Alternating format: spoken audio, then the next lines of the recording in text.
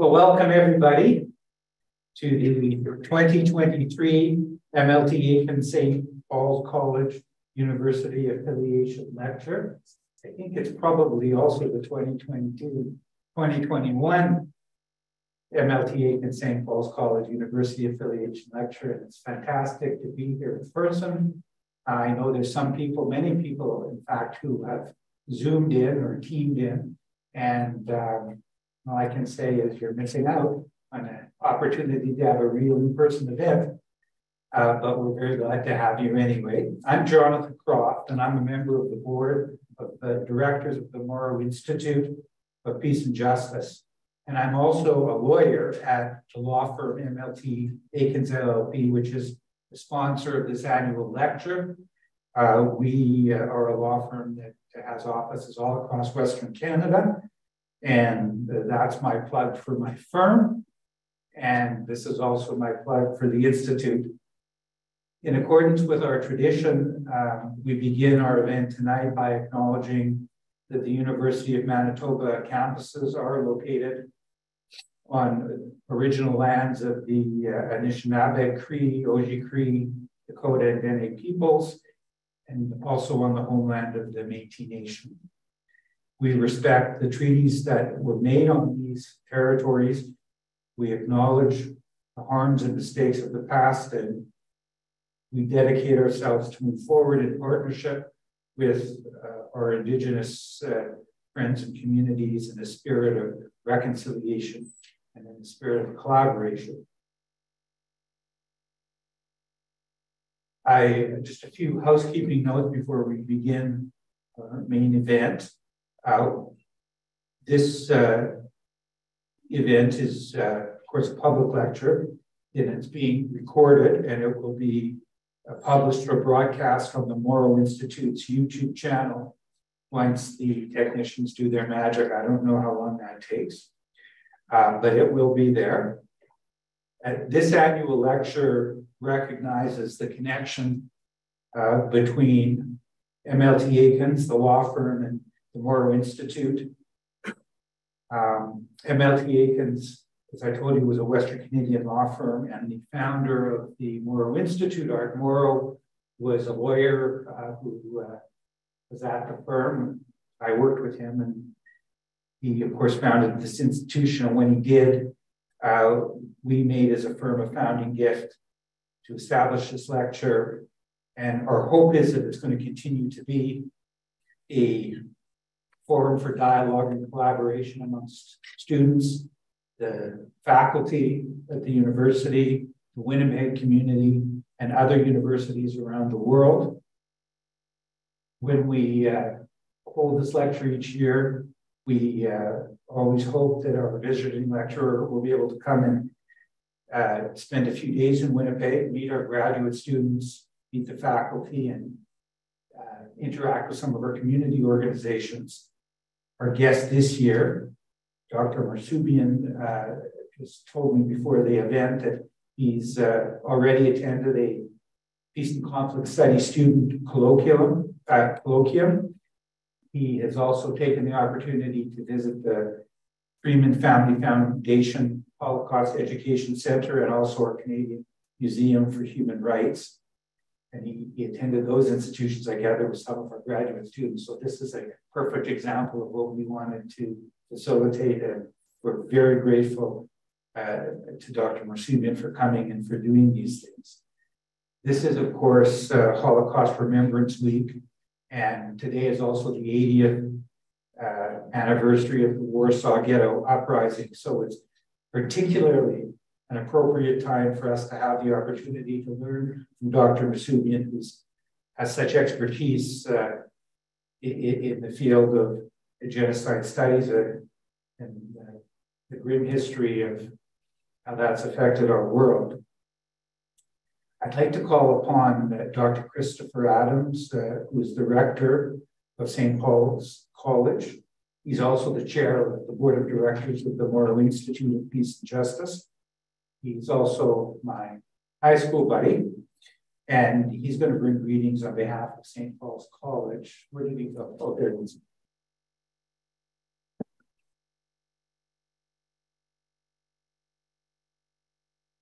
Thank you, Jonathan. That's great. You know, our storied past of Calvin High School coming out there. So, but I do want to welcome Dr. Armen Marsoobian. It's great to have you here in person. You know, our St. Paul's College, we're coming up to our 100th anniversary. Back in the 1990s, there was a view that our college needs to do more in terms of community outreach and be relevant. And the two things that were created in the late 1990s was the Jesuit Center for Catholic Studies, and the other thing was the Arthur V. Mauro Institute for Peace and Justice at St. Paul's College.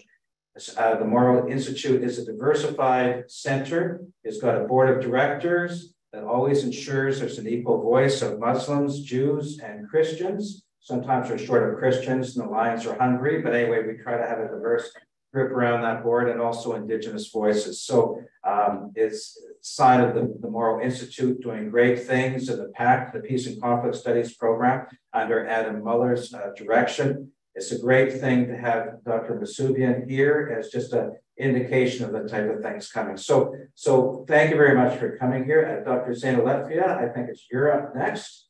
And but thank you everybody for coming here, and thank goodness the Jets weren't playing tonight.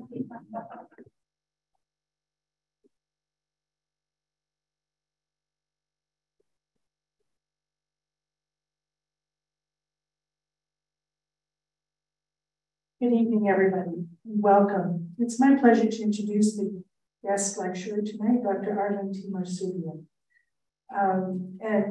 He is a professor of philosophy at Southern Connecticut State University and is affiliated faculty member with the Institute on Human Rights at the University of Connecticut and a visiting scholar at Columbia University.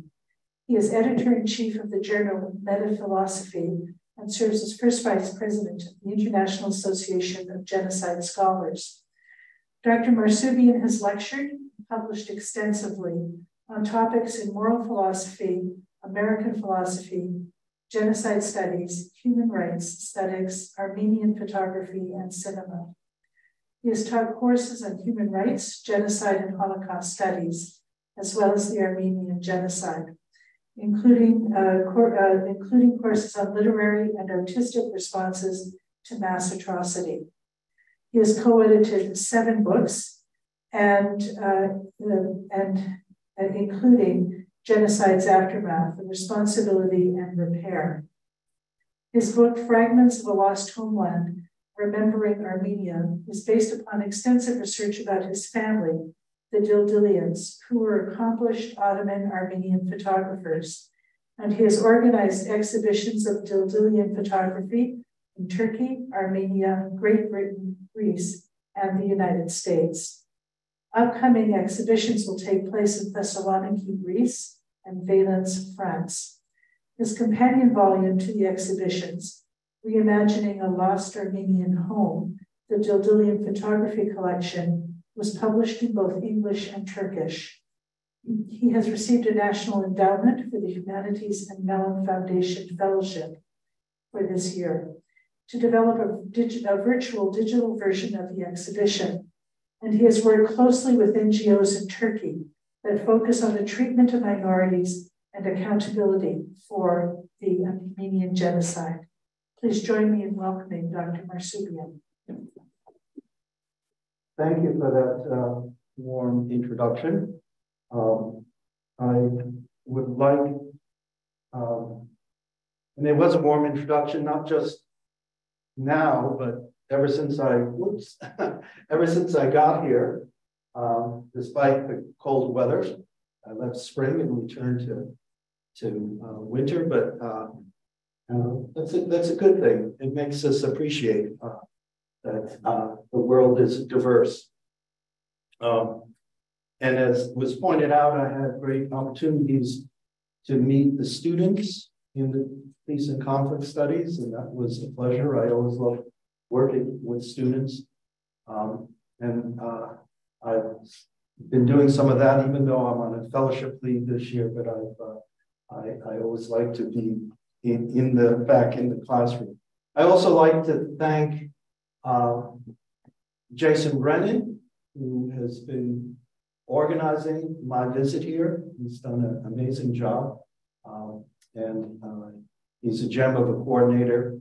And my friend Adam Miller, who's welcomed me here, who I know from my work in genocide studies.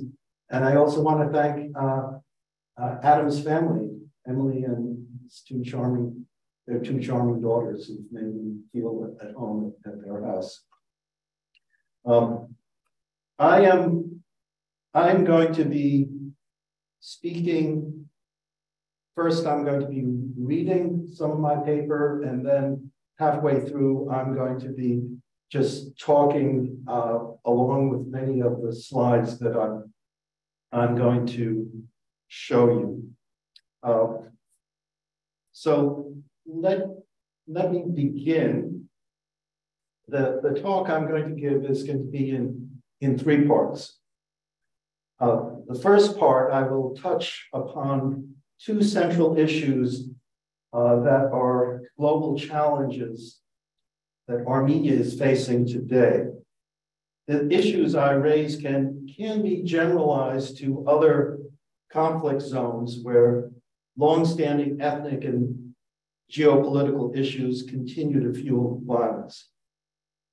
In the second part of my presentation, I will focus on Armenian genocide denial and how it has taken a new form in the current conflict with Azerbaijan.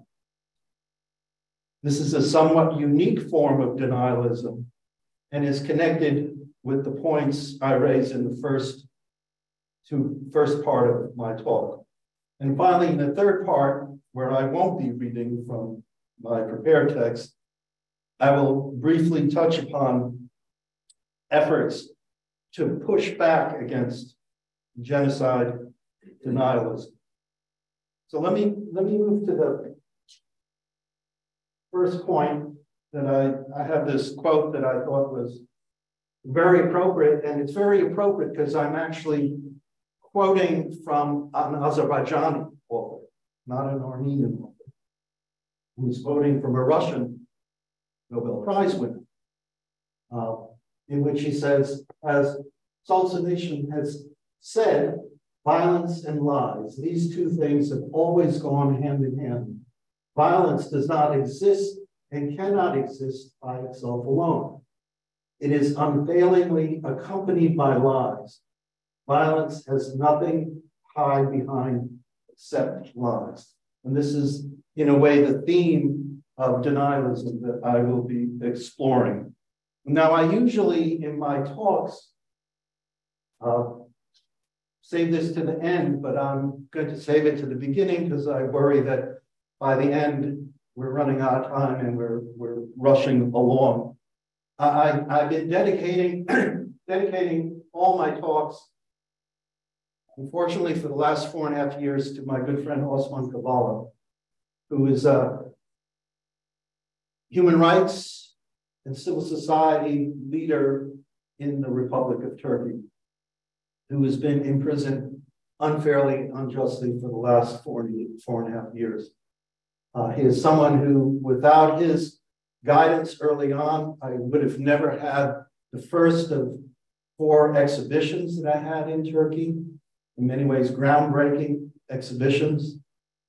Without Osman and his support and the team of people I've worked with in Turkey and NGOs that I've worked with in Turkey. He has been, as I said, in prison for 4.5 years, and despite rulings by the European Court of Human Rights for his release, Turkish government under President Erdogan refuses to release it. And I'm hopeful that on May 14th, in the next election in Turkey, things will change. And if President Erdogan loses that election, things will change.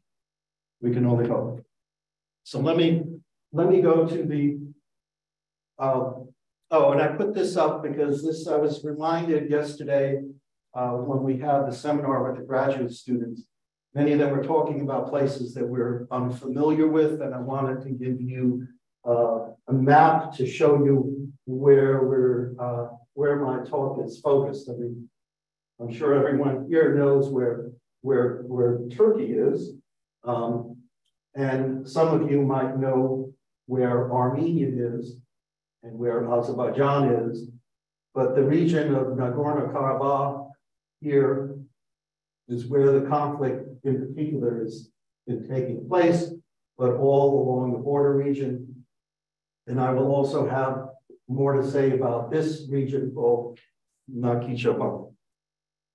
So these are the three parts of my talk, as I've mentioned, and I'll start by reading why history matters when assessing the risk of genocide. So as I said, I'm going to begin with the challenges facing Armenia today. Of course, there are many, but two will have to be my focus. The first issue arises from the woeful lack of historical knowledge, especially in the West, about the origins of the violence and cultural destruction perpetrated against Armenians in the Caucasus.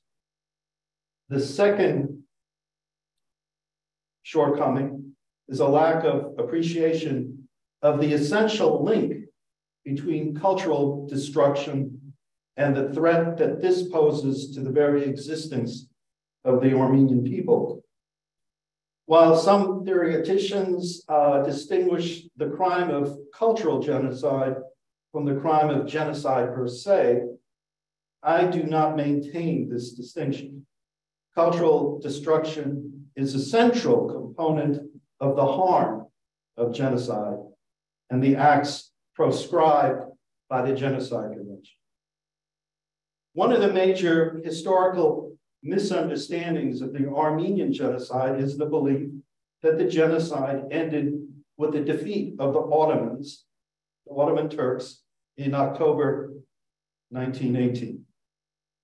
Surveys of historical literature find that for many years, the genocide was dated as occurring over the period 1915 to 1918.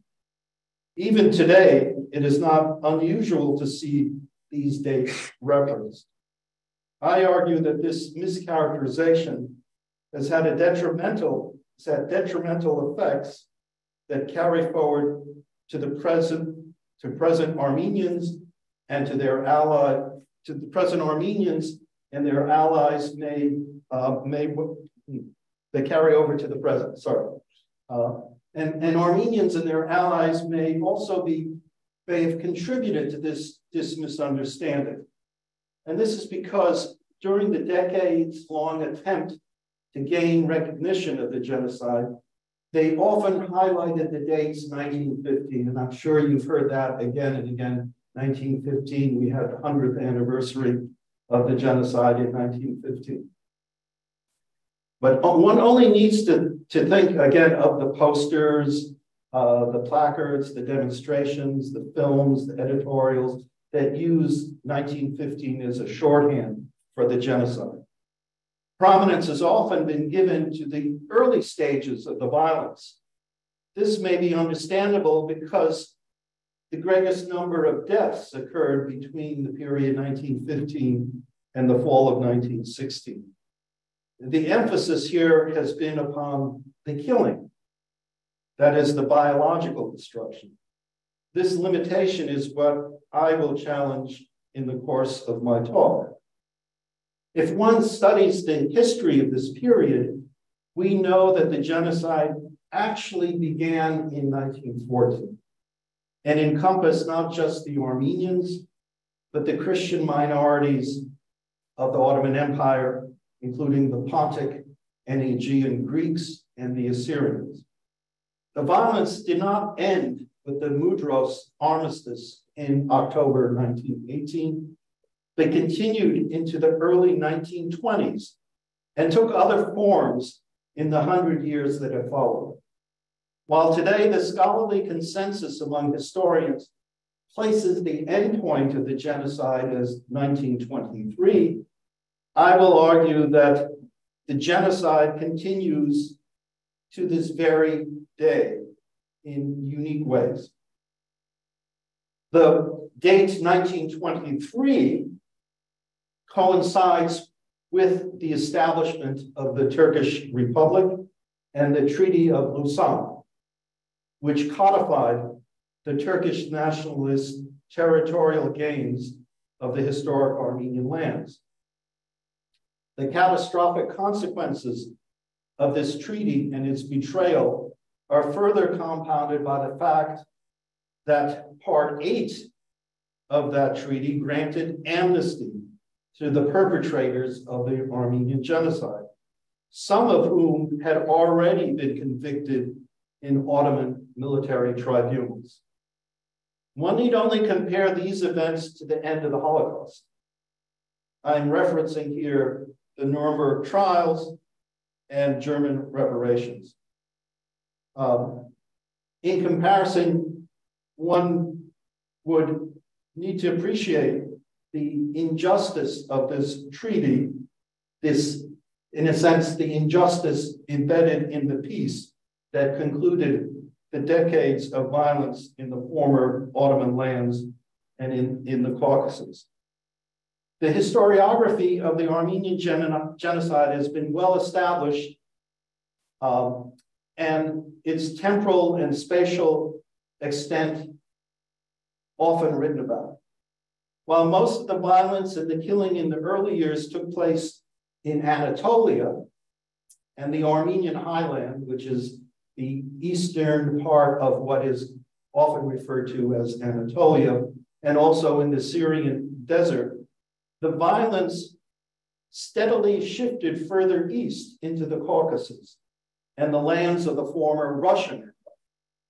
This violence escalated well after the ostensible armistice of 1918, despite its requirement for the withdrawal of Turkish forces to their pre-war positions. The Turkish military constantly violated the Mudros armistice by infiltrating military agents and agitators into the Caucasus in order to instigate the Turkic Tatar people to take up the mantle of the genocide, a practice that we have now seen during the 2020 Second Karabakh War. There is a profound ignorance on the part of the West as to the events in the Southern Caucasus in the years prior to the Bolshevik takeover of the region in December 1920. It is on the basis of this ignorance that so-called think tanks and Western media outlets simplify the Azerbaijani Turkish aggression in Karabakh, or what I will refer to often as Artsakh. Artsakh is the historical name that Armenians refer to this region. Western media, and as I say, think tanks often simplify this conflict as just another impossible to resolve ethnic conflict rather than a continuation of the genocidal policy originally formulated by the nationalist ideologues of the Committee of Union and Progress, often referred to as the Young Turks, during the Armenian genocide. Now, given the time constraints of this talk, I cannot review the early 20th century history of the violence perpetrated against the Armenians of the Caucasus and Karabakh. But this violence began well before 1915. It began in the 1905-1907 Armeno-Tatar massacres and continued with the 1918 invasion of the Caucasus by the Islamic Army of the Caucasus. That was followed by the Muslim uprisings in the summer of 1919 and the violent consequences of the betrayals, first by the British and then the Soviets in 1920. The results of all these events in the early years after the First World War are a geographically precarious and resource-deprived Armenian Republic, most of whose historic lands were placed outside its arbitrarily drawn borders, the chief of which lands were the eastern provinces of Turkey and the formerly Russian-held region of Kars, Nakhchivan, and Karabakh. And as we know, World War II, World War I, there were many arbitrarily drawn borders that have instigated conflict in the Middle East to this day. And I'm talking about Syria, Iraq, Palestine. With regard to Karabakh, most Western observers, then as now, are ignorant of its central importance to the Armenian cultural identity. Unlike many of his military colleagues in the Caucasus at the time, Colonel John C. Plowden, a member of the British mission in Yerevan, wrote the following in 1919 in response to the Turkish-Azerbaijani stranglehold on the ever more beleaguered Republic of Armenia. And I think I have, I don't have the quote up here. I'll read it to you. Karabakh, he writes, means more to the Armenians than their religion even, being the cradle of their race and their traditional last sanctuary when their country has been invaded. It is Armenian in every particular and the strongest part of Armenia, end of quote. This leads me to the second point I'd like to raise here, the link between cultural destruction and the existential threat it poses to the Armenian people. To put it simply, cultural destruction is central to the process of genocide. I have made this argument more fully elsewhere in other publications, but it's worthy of repeating some of it here. The Azerbaijani president, Ilham Aliyev, has taken up this project of the genocide of the Armenians in the Caucasus that was left incomplete back in 1920. In many ways, this project is more insidious and sophisticated than the centuries-long campaign of Turkish genocide denial of the Ottoman era genocide of the Armenians, Assyrians, and Greeks. And the point I'm making here is that this kind of denialism has taken on a more unique form than what some of us are familiar with the Turkish official denialism of the Armenian genocide. With financial resources fueled by petroleum and gas dollars garnered from the oil industry in the Caspian, an industry, by the way, that was actually founded by Armenians before World War I, Azerbaijan has put great efforts into rewriting the history of the region. This has been made easier by the profound lack of knowledge in the West of the genocidal violence that swept the region in 1918 and the years that followed. This divorcing of past from present facilitates the lazy journalism and media we saw evidenced in the coverage of the September 2020 Karabakh War, and was exemplified by a number of news articles, but the worst of which was by Carlotta Gall for the New York Times. The media bias of both sidism, this is a conflict of equivalency that perpetuated this equivalence between a self-defense on the part of Armenians and the violence of the Azeri-Turkish aggression against civilians is a consequence of, as I claim, this fundamental historical ignorance. Genocide scholars often note a similar phenomenon where the perpetrator attempts to switch the roles with the victim. We found echoes of this in Vladimir Putin's claims at the start of the Ukraine invasion that it was the Ukrainians who were perpetrating a genocide against the Russian-speaking population of their republic. In this perverse logic, the Armenians of Artsakh have become the perpetrators. Unfortunately, even some human rights organizations have slipped down this slippery slope, and I evidenced the number of factual errors found in some of the alerts that were posted during the 2020 Karabakh War by Genocide Watch. So let me move to part two. This is denialism, genocide by other means. Azerbaijan has taken the genocidal project even further than Turkey's century-long endeavors. Historical scholarship and the ever-widening dispersal of knowledge regarding the Armenian genocide has limited this ignorance of the Armenian genocide primarily within the Turkish state and its allies. This despite millions of dollars spent on a disinformation campaign of the Turkish foreign ministry. But even though this ignorance in Turkey has been diminishing, there is still a great distance to go. Slowly, beginning over 30 years ago, the Turkish academic and intellectual sphere has been penetrated with knowledge regarding the Armenian genocide.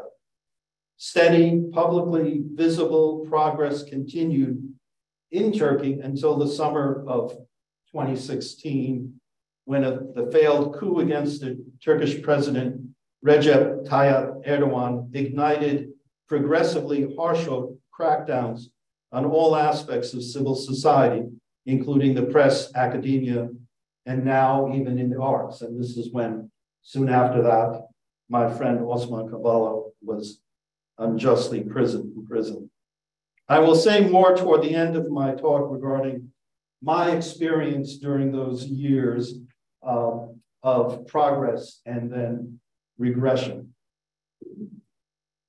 But yet in Azerbaijan, this project of genocidal violence and denial has taken, as I said, a more insidious twist. Layered upon the characterization of the victim as perpetrator is the attempt to erase the history of the victim group.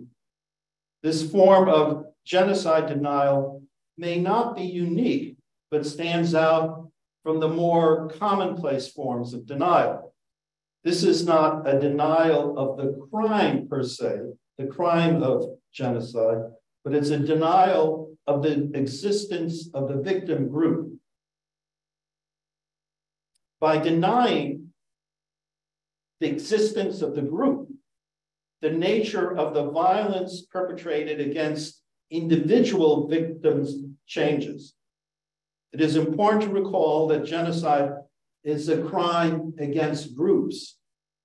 This is what distinguishes genocide from mass murder. If there is no group, there is no genocide, just individual victims.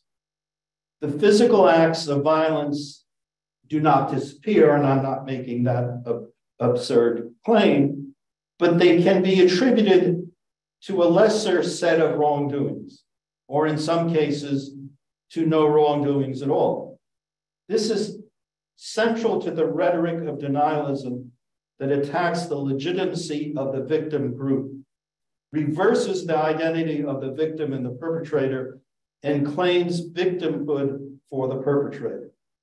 The victim groups are turned into foreigners, aliens, in the case of Armenian settler colonists, a force from without, assisted by traitors within. We saw this in the radical Hutu delegitimizing rhetoric that characterized their fellow Tutsi Rwandans as alien foreign oppressors.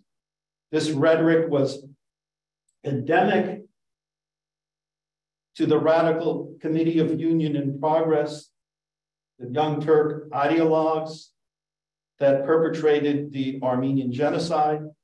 They often labeled Ottoman Armenians as traitors whose allegiance was to their compatriots in the Russian Empire and not to the Ottoman state. Ideologues from that era, from the early part of the 20th century, such as the war criminal Zia Golkop, a confidant of Mustafa Kemal, and is considered by many as the founder of Turkish nationalism, promulgated a pan-Turkism that has gained popularity in post-Soviet Azerbaijan. President Erdogan and President Aliyev, Azerbaijan, have often espoused this philosophy of one nation, two states.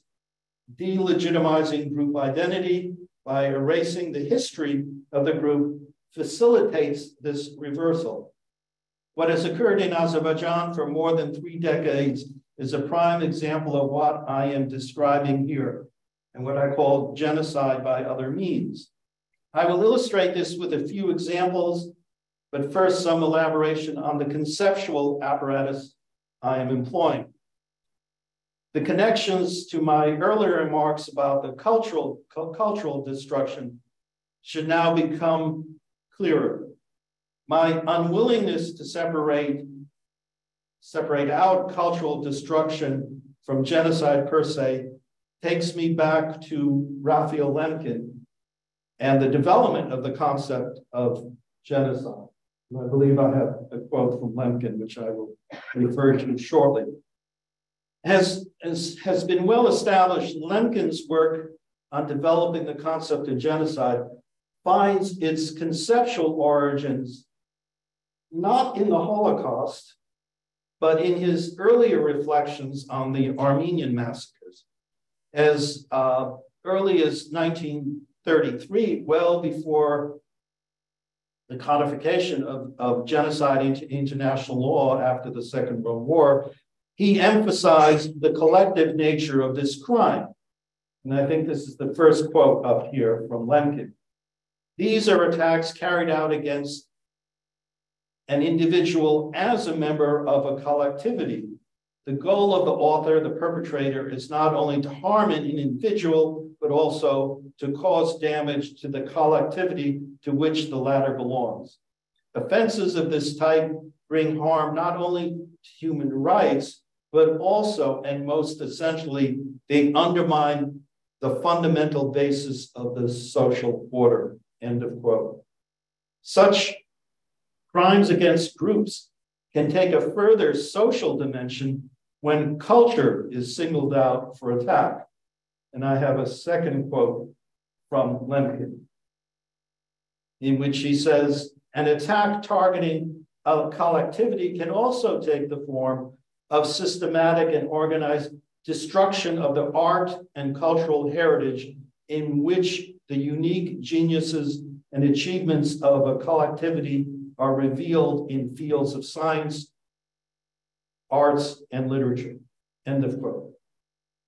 Some would like to separate this cultural destruction from the intentional act of extermination by labeling it, as I said before, cultural genocide, or what is often referred to as heritage crimes.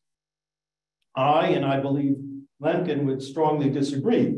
Remember, genocide is a group crime. Destroying the cultural heritage of the group and suppressing cultural production is the surest way to destroy the group. This is why I have no reservations in labeling the compulsory boarding school experience of indigenous peoples in North America as a genocidal program, which I believe now has been accepted by many in the field of genocide studies. Now, there is no need here to reiterate the century-long evidence of the Turkish state's destruction of Armenian cultural heritage across Anatolian Armenian highland. The facts are clear, and many scholars have noted this over the years. Prior to 1915, there were approximately 2,300 churches and 700 schools in Turkey. Now there are 34 churches and 12 schools in Turkey. Much work on heritage recovery has been undertaken by scholars and activists. The ability to engage in this work within Turkey has become, as I said earlier, much more difficult with the rise of authoritarianism under President Erdogan. As the destruction, whether intentional, and of course there is natural destruction that takes place by neglect, as this accelerates, this work has become even more urgent. Yet this work of recovery now needs to expand beyond the borders of Turkey because these crimes are fully evident in the Caucasus. the urgency is even greater within Artsakh, within Karabakh. I would like to cite some obvious and less obvious examples of how Azerbaijan has been laying the groundwork for the historical erasure of the indigenous Armenians of this region. In the more than 2 decades leading up to the 2020 44-day Karabakh War, which I think some of you might vaguely recall because it was somewhat covered at that time, but it's faded in the memory of many. But in the decades leading up to that war, there had been an ongoing and systematic campaign of erasure of Armenian cultural heritage in the regions under Azeri control, primarily Nakhichevan, which I showed you on the map, and in the Armenian populated centers of the Azerbaijani Republic. All this is well documented and increasingly publicized. Despite such documentation, however, including video evidence of the Azeri military destruction of the Julfa cemetery, there has been next to no response from UNESCO and Western nations. And this is just summarizing what I just said. This is a slide of one of the more recent documentations of what I am describing here.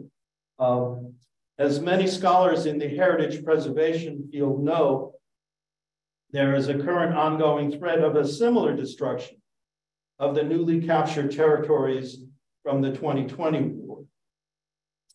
For those interested in learning more about the catastrophic consequences of the successful recent Azeri-Turkish aggression and prior acts of cultural destruction, 2 academically based organizations have been doing outstanding work. One of them is this Caucasus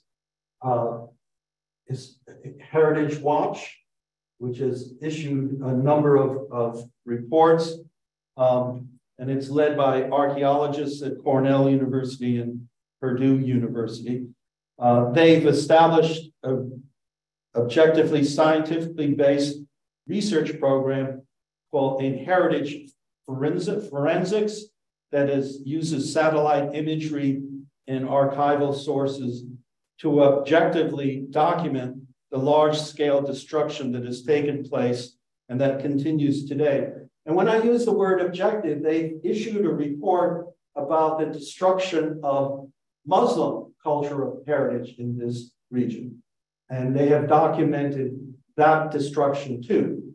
But the two are on opposite scales of severity. And I don't know if this will work, but when I mentioned the Julfa cemetery, this is something that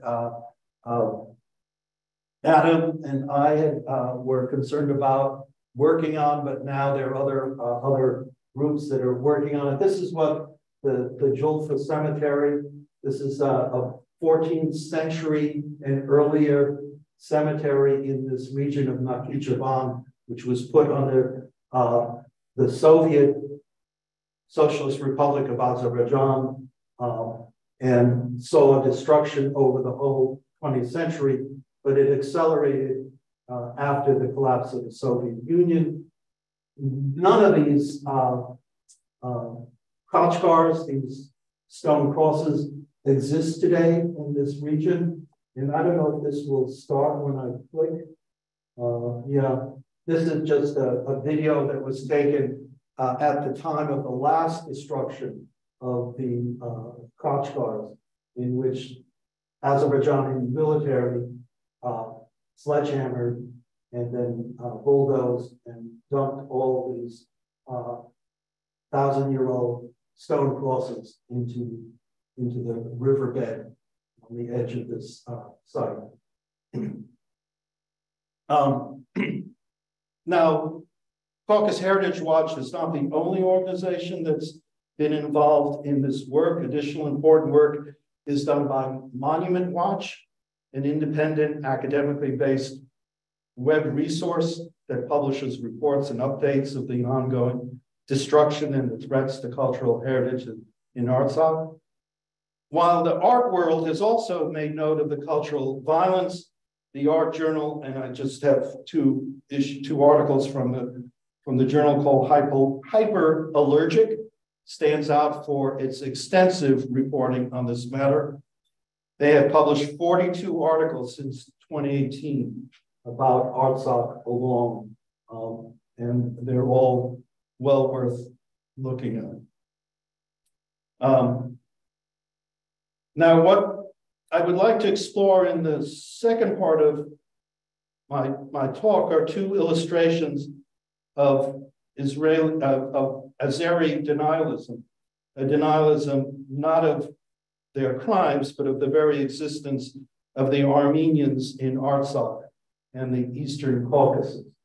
And the first that I want to look at is what has been noted by historians as the Baku School of Historiography. And I make an analogy here to the lost cause in the United States. I don't know if you know that rewriting of history after the end of slavery and the Civil War in the United States.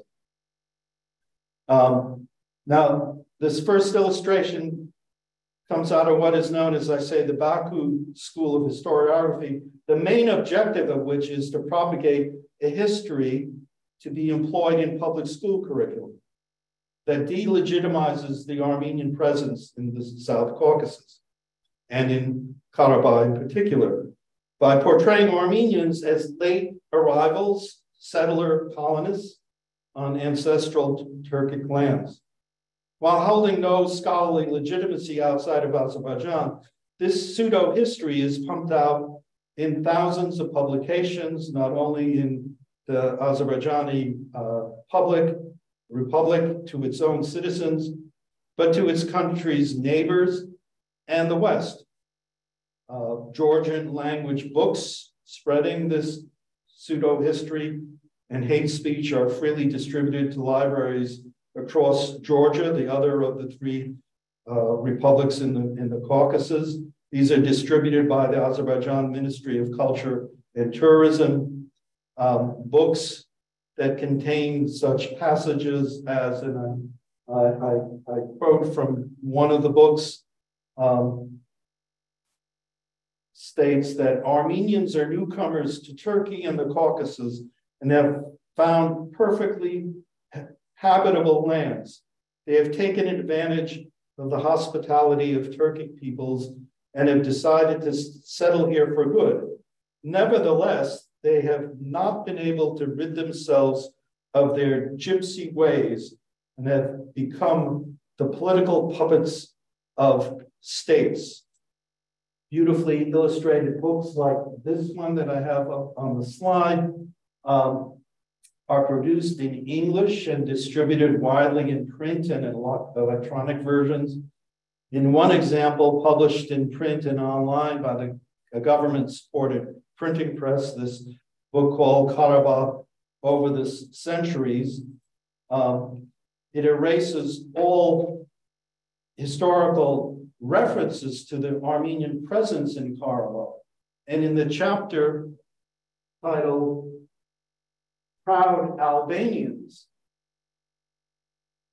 the gems of Armenian medieval religious architecture, such as the Gandazar Monastery, which is pictured here, and again here, are captioned as one of the pearls of Albanian architecture.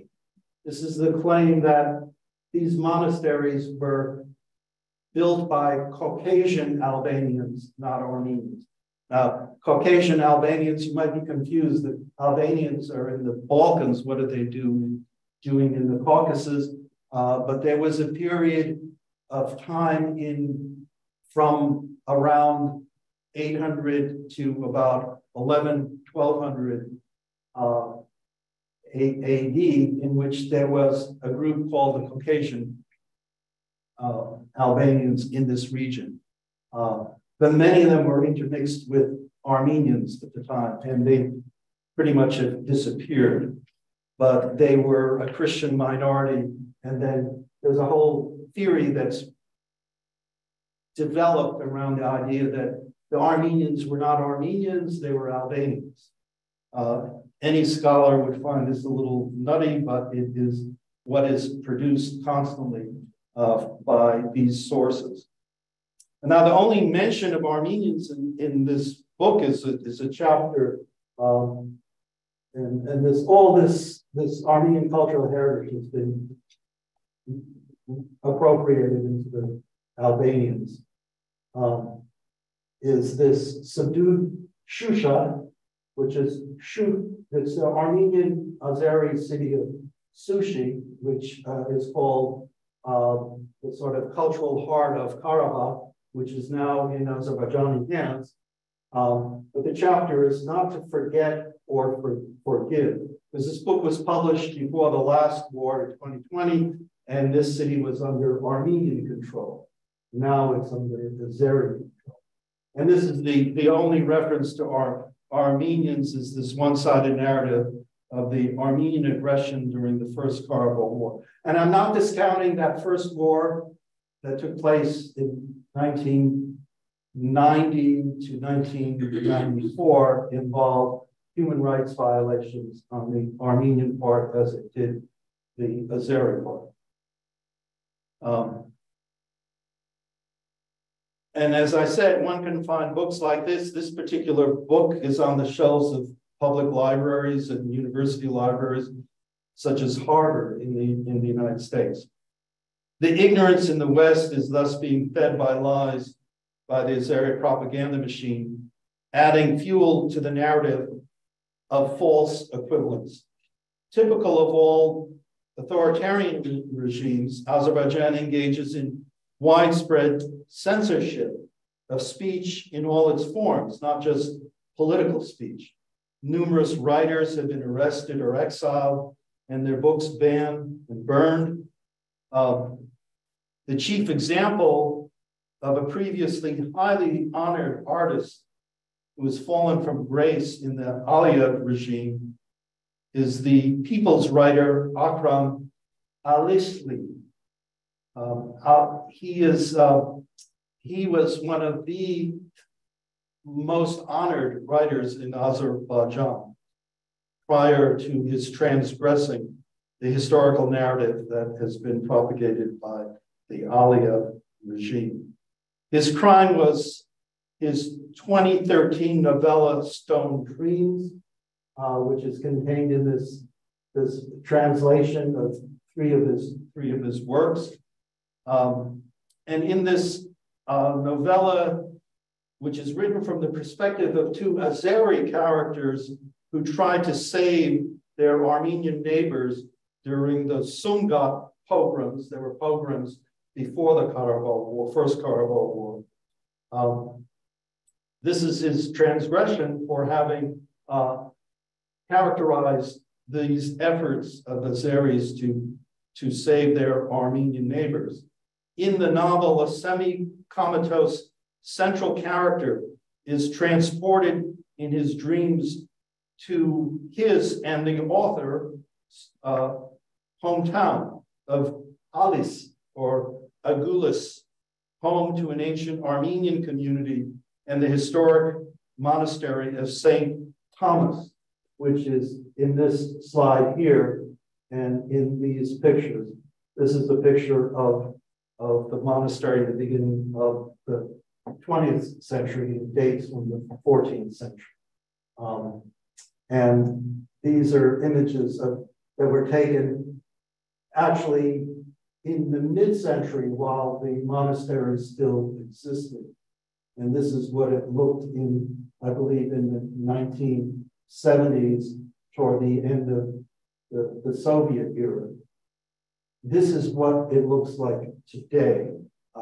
It was completely demolished, and in its place, this particular mosque was placed. As I said in the story, the town's Armenian population in this novella was massacred by Azeri militias aided by Turkish officers in 1919, well after the 1918 armistice. Alisli's benign treatment of fictional Armenian characters and his historically truthful characterization of events led to his books being banned and burned. He himself was sent into internal exile, his pension revoked. So even a benign dream of a fictional character is dangerous in today's Azerbaijan. Now, the second and the last illustration of this genocide by other means that I want to illustrate is even, I think, more insidious and is taken right out of the pages of Orwell's 1984. This involves the wholesale sanitizing of Armenian literature from before the breakup of the Soviet Union. In 2001, the Azeri government started the process of adopting the Latin alphabet, replacing the Cyrillic alphabet, which was imposed by Joseph Stalin during the Soviet era. This Azerbaijani language was written in Cyrillic, just like the Russian language. But after independence, an effort was made to Latinize, use Latin characters for the alphabet. This effort accelerated, and recently researchers such as Ara Serkeyan, who's a PhD student at Columbia that I know, has discovered that this process took on an added form under the current president, Ilham Aliyev's government. This opened up an opportunity for Azeri propagandists to expunge any favorable treatment of Armenians from the Azeri literary canon. The government launched a large campaign to transliterate Soviet-era Azerbaijani literature from the Cyrillic alphabet into the Latin script. As Serkeyan remarks, quote, during this state-sponsored campaign, more than 2,000 works of fiction have been transliterated with a particular type of censorship. Armenian characters and any kind of ethnic reference to Armenia and Armenians were cleansed from the fictional world of Soviet Azerbaijan. End of quote. Armenians disappeared from the Azerbaijani imaginary. With a clean slate to work with, the government has an easier time to indoctrinate young people with the racist stereotypes of Armenians necessary to facilitate their campaign of genocidal violence. Such stereotypes fuel the hatred that we saw manifested in the war crimes perpetrated during the war in 2020 and that continue today, and is also continued today during the blockade of Karabakh that has now reached 121 days. Young Armenian children who tried to return home to Karabakh have been harassed, and their language used against them that is racist.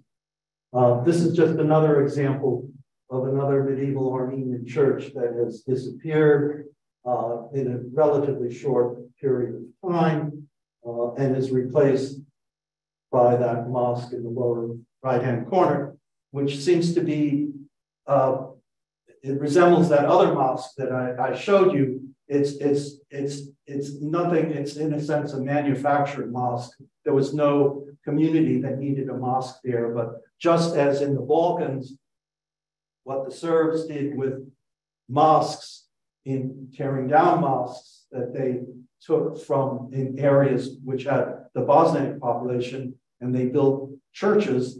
The opposite is what has been taking place here in the Caucasus.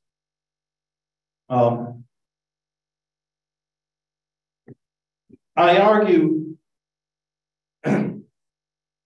And there was more I could show you for this, but I'm going to skip that here. But erasing and distorting Armenian cultural heritage, I argue, fits the types of acts outlined in the Genocide Convention. In the words of the convention, these are actions, quote, causing serious bodily and mental harm to members of the group and are intended to destroy the group, in this case, the indigenous Armenians of the Caucasus. Cultural destruction is, in this case, part and parcel of the genocidal process. Now, these are the ends of my written remarks, but I want to move on to show you some of the images of the work that I and other my colleagues have been doing. I'm just showing here, this is in a sense reflective of the last point I made. This was after the 2020 war. This is President Aliyev. They set up a military trophy park. This was condemned in an International Court of Justice ruling against Azerbaijan because it violates what you do with the artifacts of individual soldiers who've been killed in combat. But they created these wax images of Armenian soldiers, and they use sort of exaggerated facial stereotypes, and they have children playing in the park on these dead Armenian soldiers, wax figures of these soldiers. There was such a backlash against this that this victory park was modified. That's a quote from Lindsay Snell condemning this kind of action. But it all contributes to the kind of hatred that individuals are growing up, children are growing up with in Azerbaijan, that then is reflected in the crimes that are committed in the violence between the two nations. But I want to move to the last part of my talk, which, as I said, I'm not going to be reading, but just talking through what I have for the images. And this relates to how we and others have been trying to combat denialism. I quote here from Robert Bevan, who has written quite a bit about destruction of memory during war and genocide. He writes, if the touchstones of identity are no longer there to be touched, memories fragment and dislocate. Their hostile destruction is an amnesia forced upon the group as a group and on its individual constituent members. Out of sight can become literally out of mind for those whose patrimony has been destroyed and for the destroyers. So it works on both. It works on the victim and the perpetrator. And this is what I was arguing in the first part of the talk, that the erasure of Armenian cultural identity assists those with less than benign intentions on the part of the perpetrator society, but it also has detrimental psychological effects on the victim society. So my work in Turkey began 15 years ago. And when I first started to study the situation in Turkey about denial, I was struck when I found the first Armenian genocide memorial in the world was actually in Istanbul, in Constantinople, was this monument in the Armenian cemetery in the heart of Istanbul, or what today is part of Gezi Park. This monument, of course, was built during the occupation of the city in the immediately post-war period in the First World War. It was removed and destroyed, and so was the cemetery. There's something about cemeteries that Turkish nationalism is uncomfortable with, as we saw with the Julfa cemetery. What you do find in many places in Turkey are these kinds of genocide memorials. but they are memorials that are particularly created for the purpose of changing the victim and the perpetrator. Here, this is a memorial to what the Armenians did to the Turks. The monument was built for the remembrance of the Turks slaughtered in 1918 by the Armenians in this village.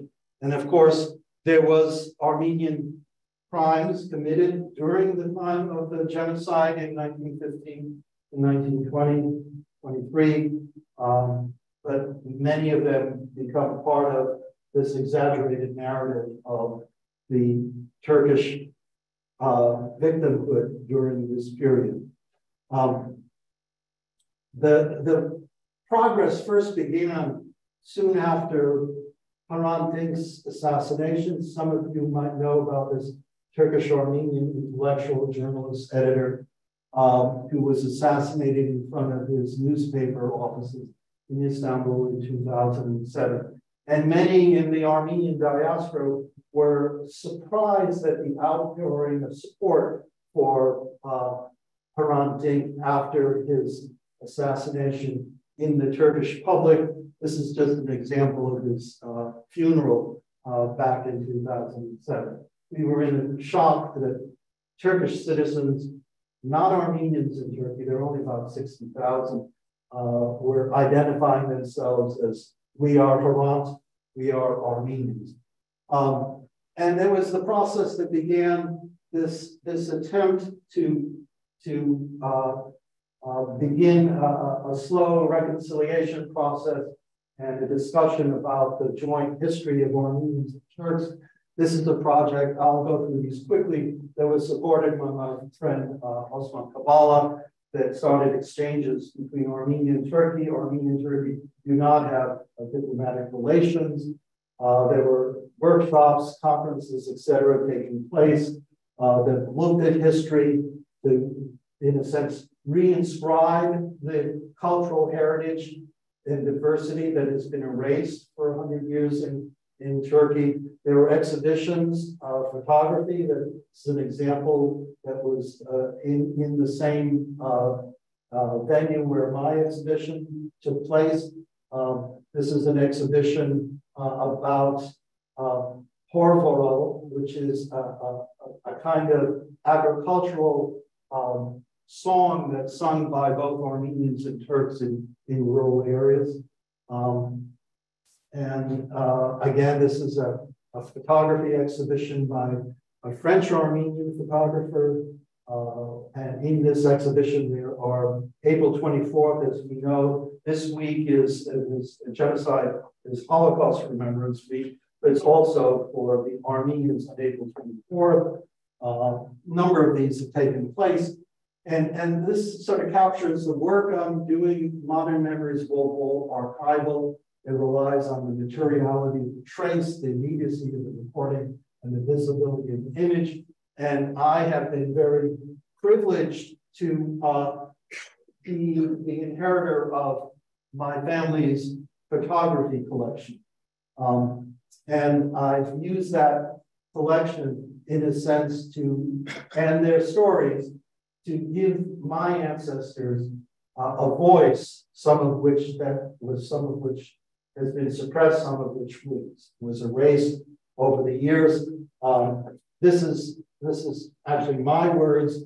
I say that our work can be understood as a form of bearing witness that symbolically asserts the moral status of the victims and their membership in the moral community by giving them and their suffering a voice. When we heed that voice, we reaffirm that moral status. However, belatedly, the victim's voice may have been silenced in the past, but now there is someone who speaks for them and for all the suffering they endured. And this is what has motivated me in the work that I've done with NGOs in Turkey. And there are three components to it: the exhibition, the publications, and the sites of memory.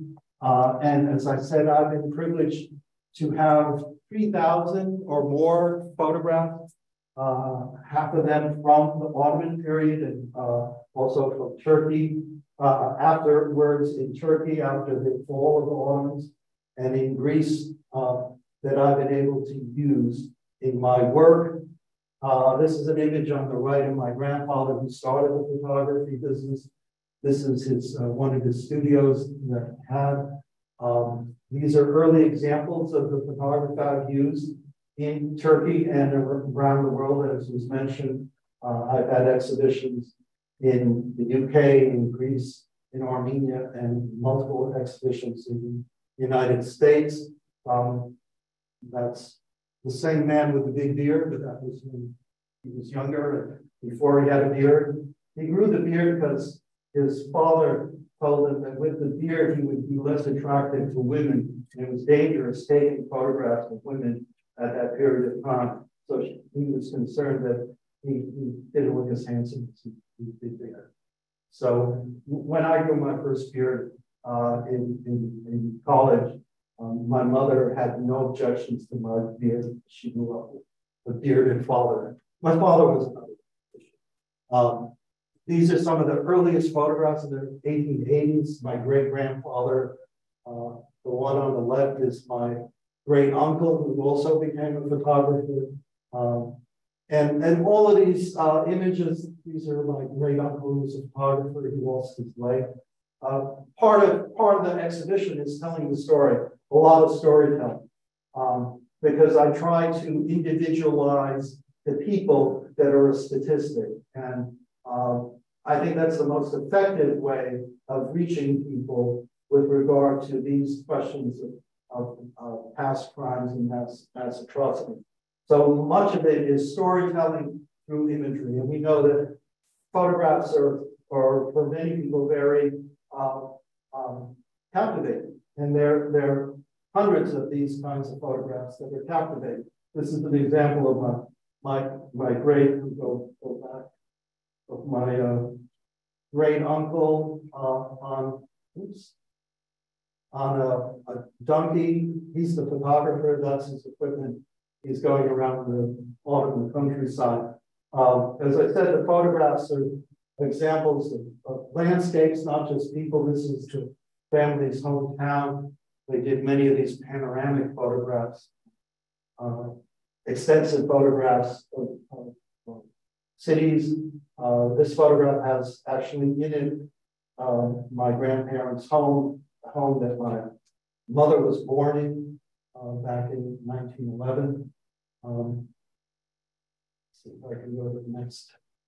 That's the home that's taken out of another panoramic photograph. So I've had exhibitions. The first one that was supported by Osman Kavala is this one in Istanbul. As you can see, it was quite a large images and stories. These are the photographs. I know I've been talking for a long time, so I'm going to sort of wrap this up. And I've used original glass negatives in exhibitions. We've had school groups. This was all during the period 2013 when there was an opening. And I was very optimistic about progress. We were getting non-Armenians, Turkish students to come to the exhibition. We had different projects with younger people. We took the exhibition to different locations. This is an example of some of the people at the exhibition. There are videos that we've used in the exhibition. We have this room that was dedicated to the victims. These are all members of the family that were lost in genocide. We took the exhibition. We also used videos that we created that are based on interviews with members of the family. This is an example of my this is my uncle who gave an interview in '68. We have, I don't think there's an audio. The audio is missing. I know that Jason was trying to get the audio to work. It's not going to work. And then we also had another oral history project that included this interview in 1989. And this is an interview with my mother. We brought back to her hometown of Marsoobian. She would have been amazed that, this is the town she grew up in, and she's revisiting it in in digital form. And this is the town where we have the exhibition. And then we work with students there. We had a similar thing in Diyarbakir, and the last exhibition was in Ankara. Unfortunately, Diyarbakir has been subject to a lot of violence during the Kurdish fighting, and this was the Ankara exhibition. So I think I've been speaking long enough. I've given separate talks about this work I do in Turkey, but as I said, all of this work came to basic end in 2016 with the coup. There was a period of time where it was impossible for me to return because of the arrest of Osman Kavala, but I've returned a few times. These are just images from the exhibitions I've had in other places, including the United States. And my books have been published in Turkish, and translated into Turkish. But again, post 2016 coup, some of my works that were translated, the publication has been stopped. So as I said, I hope in May 14th, the next election, things will change and there'll be an opportunity to resume some of this work in Turkey. The possibility of doing similar work in Azerbaijan is impossible because clearly my life would be threatened if I ever tried to go to Azerbaijan at this point. But I'll leave you with this image of my mother in 1915 during the height of the Armenian genocide, sheltered in her home in Warsaw. So as I said, I've gone on for a while. I'll end there. I thank you for your attention, and I'm open to taking a few questions. I know the evening has gotten late. Thank you. Thank you, Dr. Marsoobian, and you're not going anywhere quite yet. Okay. We do have some time for questions, and keep the microphone. We have, of course, you're exploring the digital world, and I gather that a lot of this is going to come out when you're done this year in a digital format. And yeah, this is all going to, a lot of this is being incorporated into the virtual exhibition project. So you will see the full versions of my mother's interview, my great uncle, films that have been made, visits to Turkey that included myself and members of the family. All of that is in the process with a team of very talented people, including my curator and my graphic digital designer, who are both Turkish. Okay, so I mean, I've worked on these projects more with Turks than I've worked with Armenians or Americans, which you know I always want to emphasize, because you know there's this fear that you're going to be characterized as taking a nationalist view of this, and there are people in Turkey that have taken many more risks than I have. Well, we're looking forward to the digital version. We're going to try a little bit of our own digital magic. So we're going to have some questions, both from our online viewers and also from our audience that came tonight. We have about 15 minutes. So I'm going to ask viewers online, if they have a question, please type it into the chat box. And I gather that Jason in the booth is going to figure out a way to make sure that either your voice or your words are asked. This is a test. This is a test. For people here, everything is picked up online on that. What I understand is a very good mic. So if you could stand up when you ask your question, then I think there's a good shot that people will be able to hear it online, and then Dr. Marsoobian will be able to answer. Please keep your questions focused on Dr. Marsoobian's area of expertise and his talk, and hopefully keep them fairly brief so we can get as many questions done as possible before I'm shut down by the gods of the video. So are there any questions? Let's start with those here. Does anybody in our audience have any questions?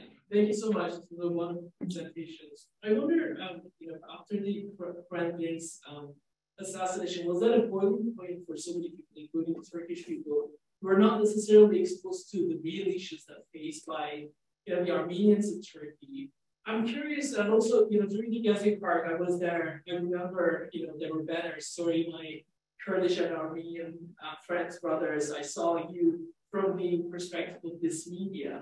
It was really powerful as well. So I wonder whether these two events or fake events were sort of boiling points for people within the Armenian community in Turkey, as well as Turkish people who were not again exposed to these real issues faced by the minorities in Turkey as a whole. Yes, I mean, I think that the surrounding assassination, and then also the work that the Harandi Foundation that was set up soon after started to do opened up the issue of the hidden Armenian.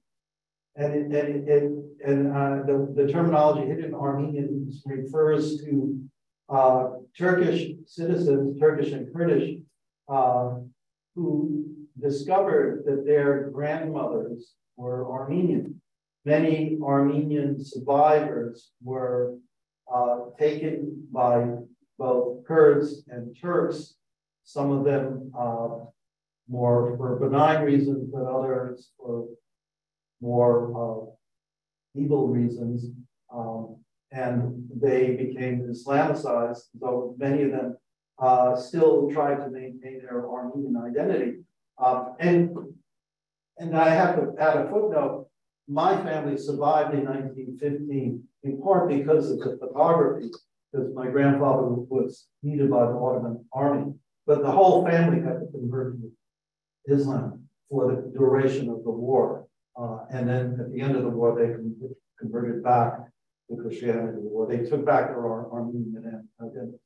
So many people in this period after David's assassination started to realize that there was a history here, and some of it was very personal. And stories started coming out about my grandmother. There was the famous Petit, the Turkish human rights lawyer, whose grandmother was Armenian. And then Gezi Park opened that up even to other issues, not just the Armenian issue, but the whole kind of question of suppression of Kurdish identity, ecological reasons. I was in Istanbul at the time of the Gezi Park demonstrations. I experienced the tear gas, but I also experienced the euphoria that was evident in young people coming out to try to defend the green space. And so all of that, I think, began a process, but it also sowed the seeds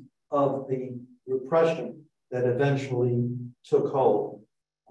Osman Kavala was convicted for the work, the claim that he and George Soros provided funds for this Gezi Park demonstration rebellion to overthrow the Turkish government. So that opening that began in 2007 started to show cracks in 2013, 2014, 2015, and then with the end of the ceasefire with the PKK in 2016, and the election that put Erdogan into a stronger hold in the rewriting of the constitution, that all started the process of a setback, and that's what we're still experiencing today. All right, thank you so much, Professor, for this very powerful and engaging talk. Actually, I am also a survivor of a genocide in Sri Lanka, and from Sri Lanka, I am a Tamil. And I observed that there are lots of parallels between the Tamils and Armenian. I would like you to say a few words about whether you have any kind of comparative studies or comparative examples of this Armenian genocide and the genocide by attrition and the continuation of genocide by other means in other situations, in other geographic areas. Okay, I just caught the end of it, but I think you're asking how this is been evidenced in other areas, and I think you can find examples, and I made some slight references to it in my talk. I mean, one can think of the process of forced assimilation, in which you're erasing the culture of an indigenous people, as similar to what I'm claiming here, but it's not quite that extreme because it was never claimed in the United States or in Canada that Native Americans didn't exist, but the idea was to erase their culture. And by erasing their culture, the group disappears. That's why it's considered, I would think, fits into this idea of a group crime and fits the definition of genocide. We find that there are variations on this, but certainly there are claims that have been made with regard to Tibetans, with regard to the People's Republic of China, the kind of attempt to distort and erase part of that culture. And we have, of course, what's going on with the Uyghurs, the Muslim minorities in China. There are forms of this also with the Rohingya as being characterized as foreigners and not native to Myanmar. These are all examples of similar attempts of erasure of the culture of the people. But I think in the case of rewriting the history in the sophisticated way it's taking place in Azerbaijan, as I would claim, has its unique characteristics. I mean, all of these genocides and genocidal processes have something unique about each of them. And I thought what was unique about the one with regard to Azerbaijan is erasing the presence of Armenians in fictional literature. In a sense, that's why I call it an Orwellian. And here, you're going to remove the history of the region, and whatever artifacts you leave in the region will be called Caucasian Albanian and not Armenians. So I think you can legitimately see similarities in a number of these instances. I hope that answers some of your questions. Thank you. We have any questions from people here in person? If I may, and honestly, I don't know how to ask what I wanted to ask, but you're sounding oversimplified is to ask, with the overwhelming impetus of the force in terms of what has been accomplished in a very bad way over time, what is it you can really do to thwart that or stop that? And thinking back in history where you have, what took place in 1914 to, future time, thinking back in terms of how much has been reported about the Armenian genocide. I've had maybe 3 reports in the last 15 years that I can say I've heard in the general public sense. It's very little. The famous quote by another person who committed large amount of genocide himself was in 1933, I believe. The comment was, "Who here remembers the Armenian genocide?" Giving credence to what he was about to accomplish, and that's Adolf Hitler. But in that gravity of mindset, what is it you are wanting to accomplish, or not to accomplish, but what is the end goal in which you can achieve something of satisfaction that would be ending this in that way? And I'm not sure if I can really formulate that.